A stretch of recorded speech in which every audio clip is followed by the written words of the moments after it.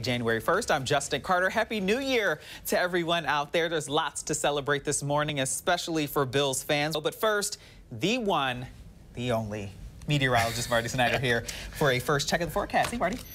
Now, a man could face criminal charges after being hit by a train in Fairport Saturday night. Police in Brockport are investigating after fake $100 bills were used at 6 businesses in the village. President Trump is trying to revive health care talks by reaching out to Democrats. He tweeted today that he spoke to Senate Democratic leader Chuck Schumer.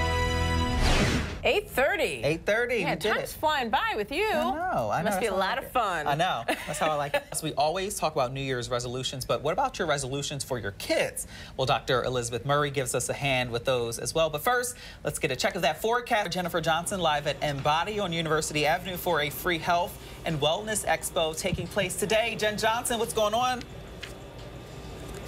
Inspiration is what's going on. You're a beast, Jen Johnson. I don't want anybody to be fooled out there. Do you remember when I had those great arms like a year ago? It's these folks here who did that for me. Kind of not that way since. I'm on my way. So I wore these are the famous moon boots that I wear. I heard that they were popular in the 80s. A little bit nervous.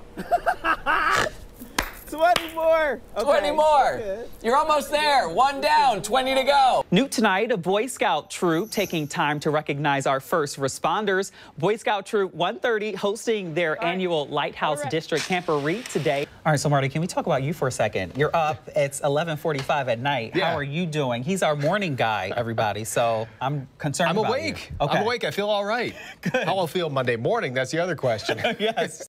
You're watching Fox Rochester.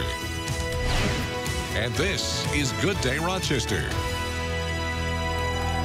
Drought is over. The Bills going to the playoffs for the first time in 18 years. It's making for a wild celebration to open 2018 here in Western New York. Plus, that celebration is spilling over into the early hours of New Year's Day as fans greet the Bills at the Buffalo airport around 1 o'clock this morning. This is Good Day Rochester on Fox Rochester for this Monday, January 1st. I'm Justin Carter. Happy New Year to everyone out there. There's lots to celebrate this morning, especially for Bills fans. We're bringing you fan and player reaction from last night's big game. And Jennifer Johnson will be live in Rochester at a free health and wellness expo. But first, the one, the only meteorologist Marty Snyder here for a first check of the forecast. Hey, Marty. Yeah, good morning, Justin. Happy New Year. Yeah, Happy New Year to you, yes. too. And today, unfortunately, just another cold day for us. Wish I had some better news to start the new year. All right, and here's Mike Bowen with the check on the time saver traffic report. Oh, okay, Mike Bowen, not here. But that is Terry driving the Chevy Mobile Weather Authority. That's in the city of Rochester. You can see the snow-filled streets there. You can see some tracks, though. That's the scene at a lot of places here around town. That's, again, live here in the city of Rochester. We'll take a look a little bit later. Bills fans are kicking off the new year in a position they haven't been in 18 years, getting ready for a playoff game. 2017 ended with a Bills win combined with a Ravens loss. That is the Bills in the playoffs for the first time since 1999. That was before Y2K, by the way. The Bills needed a win in Miami along with some help from other teams yesterday afternoon. The Bills almost blew a 19-0 lead yesterday. The Dolphins made a furious comeback attempt in the final minutes and recovered an onside kick to get the ball back with a chance to win in the final minutes. But Jordan Poyer came up with an interception that sealed a 22-16 win for the Bills. The Bills finished the regular season with a 9-7 record. And right after that win in Miami, the Bills headed into the locker room to watch the end of the Bengals-Ravens game. If the Ravens won, they would make the playoffs over the Bills, but the Bengals were down to their last chance on the 4th down in the final minute when Andy Dalton threw a touchdown pass to Tyler Boyd to give the Bengals the lead. The Ravens had one chance but couldn't convert for a first down, and they lose to the Bengals 31-27, sending the Bills to the playoffs and setting off a celebration in Western New York and in the Bills locker room right there in Miami.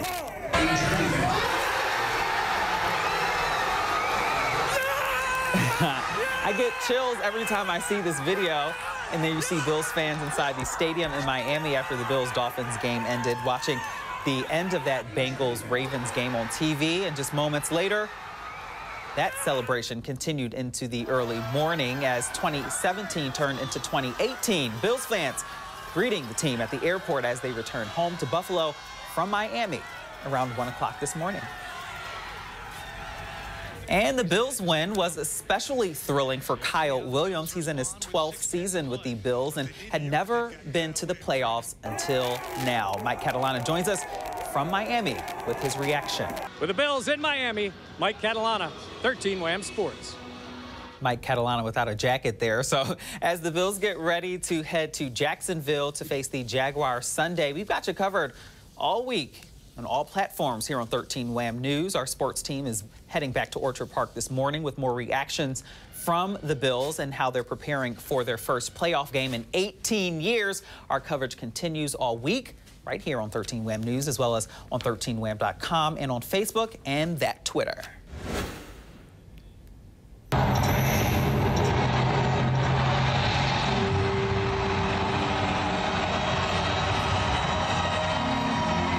New Year's Eve festivities in Western New York may have taken a back seat to celebrating the Bills, but a huge crowd turned out in New York City for their annual Times Square New Year's Eve celebration. Thousands of people braved frigid temperatures to see the iconic ball. It was 10 degrees in Times Square, the second coldest temperature on record for New Year's Eve there.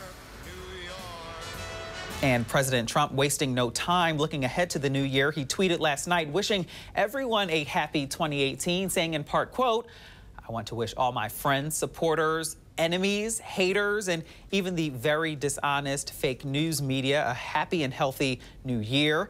2018 will be a great year for America." In Rochester, holding its own New Year's celebrations, there was dancing, arts, and crafts, along with a DJ at the Riverside Convention Center. The family fun also included free music and ice skating at the Martin Luther King Jr. Park ice rink. Yeah, it's pretty cold, but it's fun. To have some fun and skate. We've never been here, so we wanted to get away. We're from Oswego, New York. We thought it'd be fun to go skating. We were trying to find something fun to do, and it's close and it was easy. And despite the cold, many bars and restaurants in the city were still expecting big crowds, as this marks the first New Year's Eve that Uber and Lyft services were available right here in Rochester. Now, a family of 5 from downstate New York are among the 12 people who died after a plane crash in Costa Rica. All 10 passengers on the plane were Americans. 2 Costa Rican pilots also died in that crash. The plane had just taken off from a nearby runway and had problems shortly into the flight before it crashed and burst into flames. It's unclear what caused that crash. Now, flags in Colorado will be lowered until Tuesday in honor of a sheriff's deputy killed in what is being called a police ambush. Police were called to an apartment complex for a disturbance call yesterday morning. They say a man then began shooting, firing off more than 100 rounds and forcing wounded deputies to crawl for safety. The suspect was later killed. 6 others were also injured. Now, a man could face criminal charges after being hit by a train in Fairport Saturday night. Police say the man had minor injuries, but after that, the train stopped. The conductor couldn't find him.